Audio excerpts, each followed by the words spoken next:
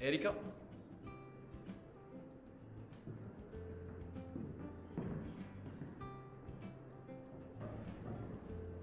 Erika, t'ho chiamata per prima perché mi sembra la più matura del gruppo, ecco.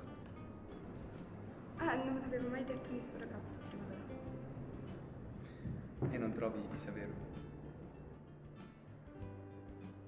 In realtà è perché confondono tutti la mia maturità con la mia serietà, quindi non... sai, ecco, in realtà non è così, perché posso anche lasciarmi andare. No, aspetta Erika, mi sa che ci siamo un po' fraintesi. Intendevo che sei la più matura del gruppo e quindi pensavo capissi al volo. Non ho scelto te per il ballo, mi dispiace. Ah no, tranquillo, ho capito. Erika, comunque sono sicuro che lo troverai un ragazzo adatto a te. Sì, non c'è bisogno, non ci sarei rimasta male. Bea?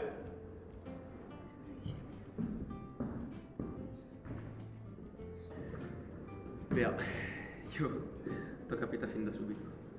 Tu sei la più romantica del gruppo. Sì, sai, questo può fare dolce. Quando sei tu, Bea, io mi sento bene, mi sento a mio agio. Ti vedo tipo come la mia sorellina. Sorellina? Sì, io ti vedo come la mia sorellina, ecco. Sei romantica, premurosa, anche fin troppo, ecco. Quindi? Quindi non sei tu la mia scelta, Bea. Vale? Cosa? Vieni qui, tocca a te. No. Vale, dai, vai.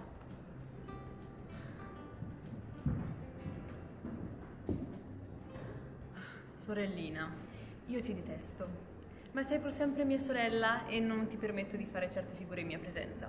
Ricorda, prima i fidanzati e poi le amichette bambine che piangono. Poppante. Poppante io? Senti, Vale, tu sei veramente bellissima. Hai due occhi stupendi e capelli. No, Vale, ti stavo dicendo... No, shh. Ha molto profumo.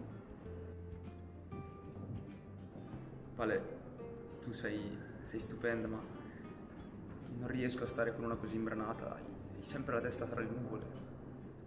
Beh, sai cosa ti dico? Se ti piace una come Jennifer, come mia sorella, non potrei mai stare con me. Oh mamma, che vergogna.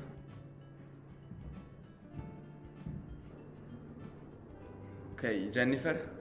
Tesoro, se credi di trattarmi come hai trattato le altre, ti sbagli di grosso. Se fai il mio nome vuol dire che No, vuoi... guarda, io non ho detto nulla di male sulle altre. Calmati comunque, ti ho solamente nominata, ho fatto il tuo nome e stai già sclerando.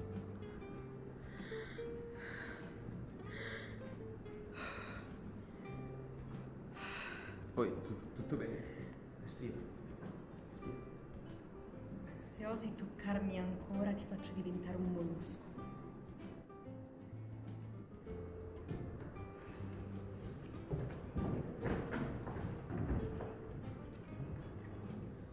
Tutto ok?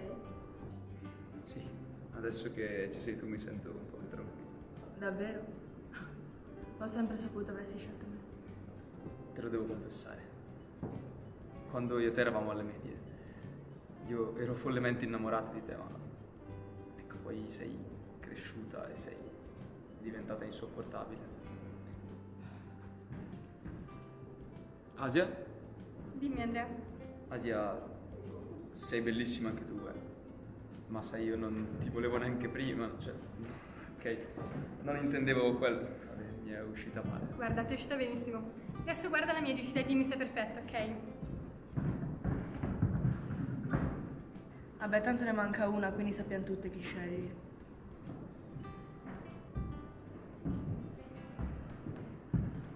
Beh, ne fate fuori 6 in 6 minuti.